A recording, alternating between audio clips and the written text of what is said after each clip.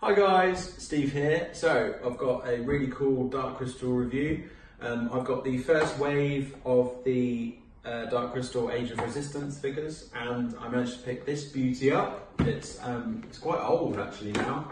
A Jen 12-inch figure. I don't think it's side. Oh no, it is sideshow actually. I thought it was Hot Toys possibly. So I'm going to be opening that up, and I'm going to be opening all of these as well. I've got Augra,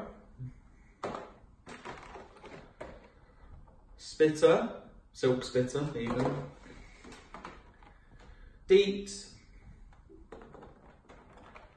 the Hunter Sketsky, and the main character, Rianne the Gelfling. Oh, Gelfling!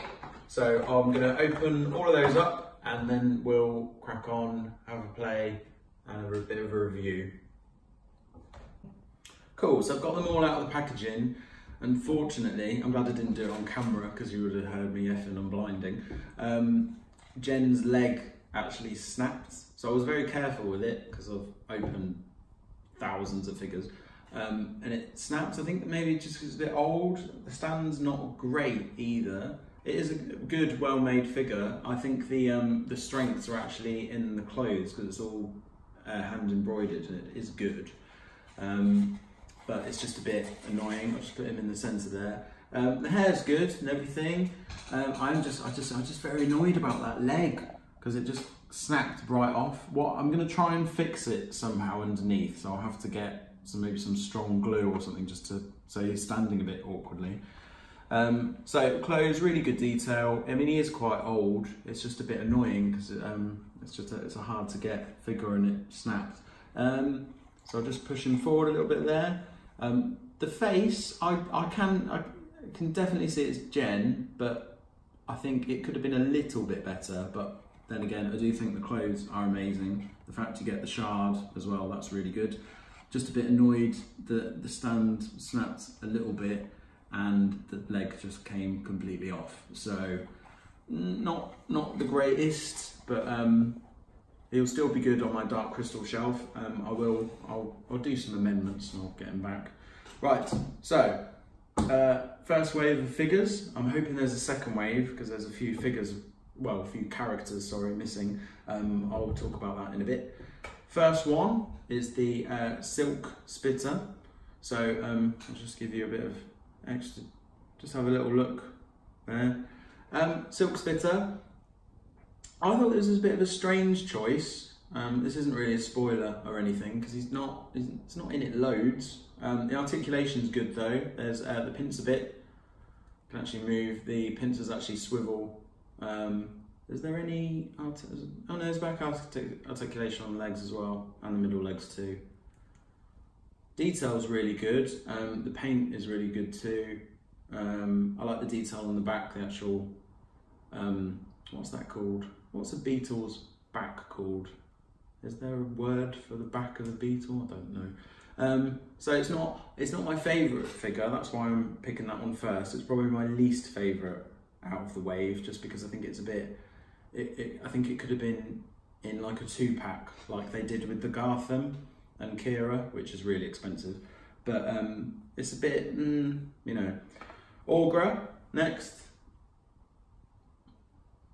So her detailing's really good, like crazy good. She's got the symbol on the back that Breya was interested in and wanted to find. Oh, didn't notice that. Can you see her little feet? It kind of reminds me of those toys where you could like make little indentations with Play-Doh or something. I probably wouldn't do that though.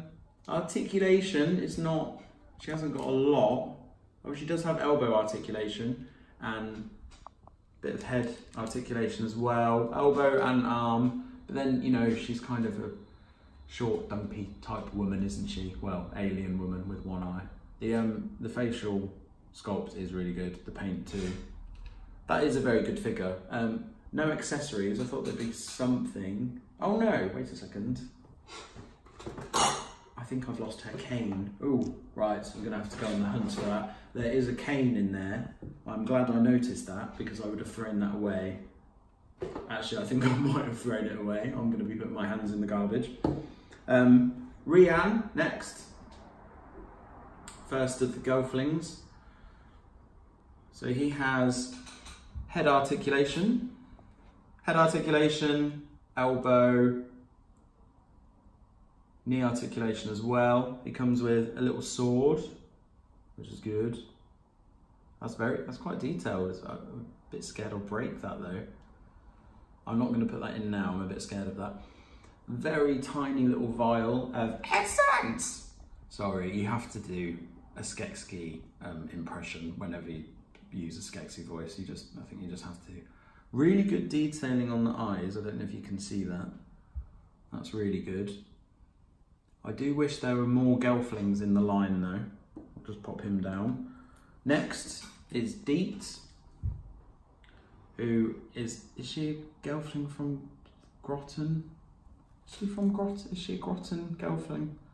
Someone quote me on that, I can't quite remember. I've only watched the series once, I'm watching it again at the moment. She does have some wings. So let's pop those in. Oh. Her hair gets in the way though.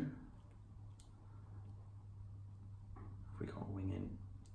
Yes, one wing, I'll get the other one in.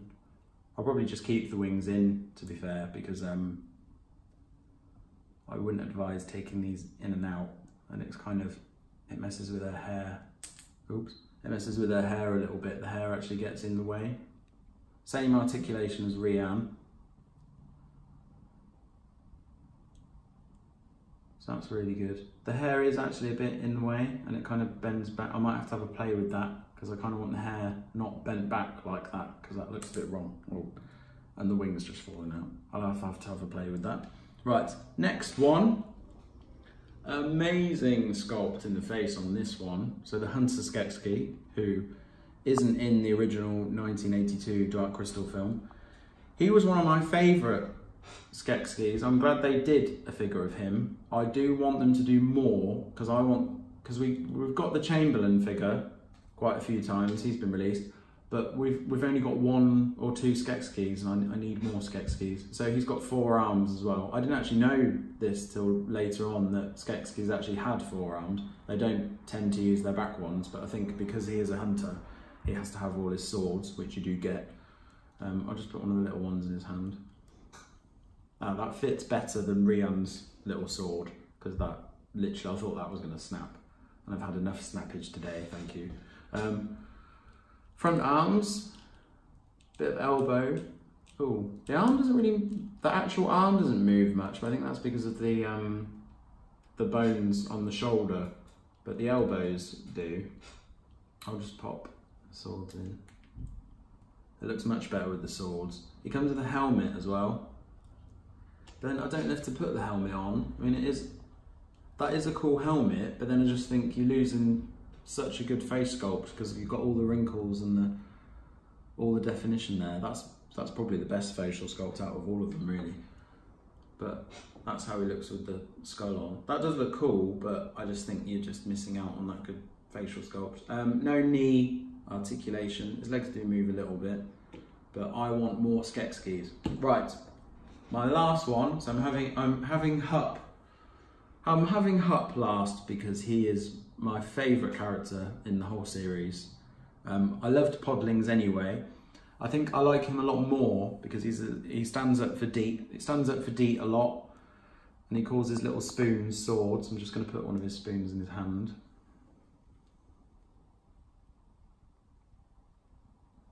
There you go. But he's just so adorable. Probably scale-wise, he's way too big.